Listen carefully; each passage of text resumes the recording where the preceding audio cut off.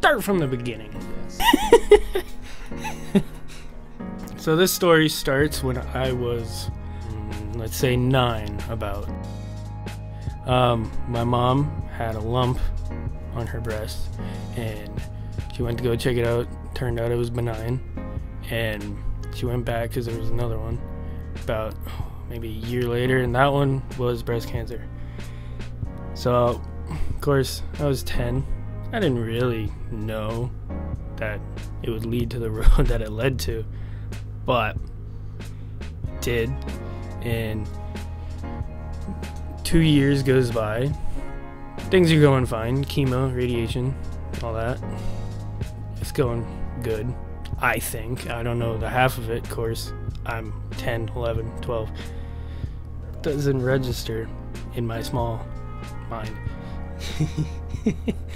And so, beginning the first day of 7th grade, I get home, my dad's looking sad.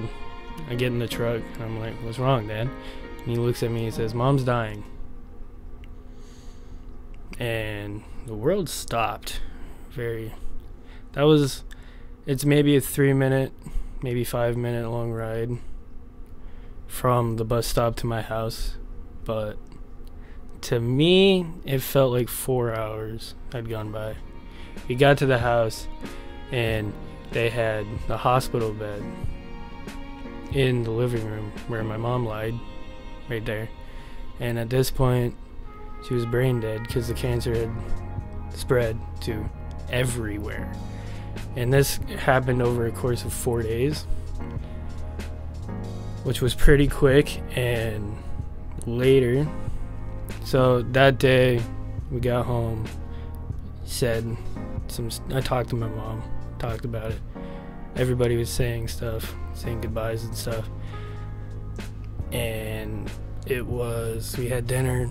We had supper, and then I went around, played outside, and then came back in around 8 or so, went to bed. Maybe an hour later, around 9. Of course, I couldn't sleep. My dad comes up, knocks on the door, and says, Mom's dead. Stay in your bed until they're done. And I said, okay. And I laid in bed and cried. The next day, there was the final goodbyes and stuff. And then, yeah, it's about the end of it.